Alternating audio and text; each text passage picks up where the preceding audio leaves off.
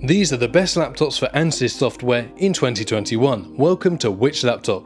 Number 3. Acer ConceptD 7. The ConceptD 7 is a power-hungry designer's dream machine, as you can tell by the Pantone validated 4K UHD display with 100% Adobe RGB color gamut, providing a professional color accuracy for viewing AnSys software designs, or these shoes I suppose. That in addition to the Ezel Hinge for comfortable working positions while using a supported Wacom pen for tactile design.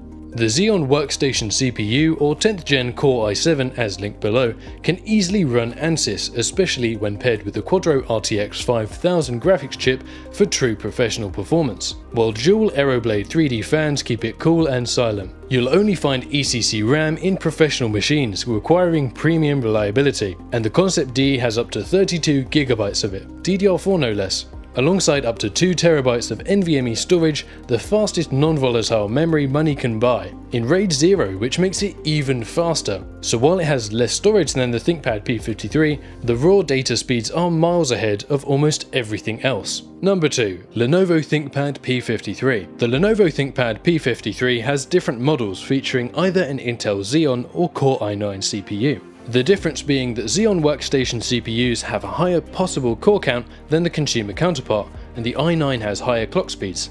The ANSYS website says it will perform very well on Intel Xeon scalable processors, so we choose the Xeon version here. This machine runs an incredibly vivid HDR OLED display with screen-shattering Dolby Vision and rich Dolby Atmos speakers. The potential 128GB of DDR4 RAM is almost unheard of in a laptop, and in fact quite rare even on a desktop. But that's great news for engineering, architectural or 3D modeling software in general. For context, that's as much capacity in memory alone as many low-end laptops have in their entire hard drive. Speaking of storage, with up to 6TB of hard drive, save yourself the hassle of external hard drives and store all of your project files and 3D renderings in one incredibly powerful device.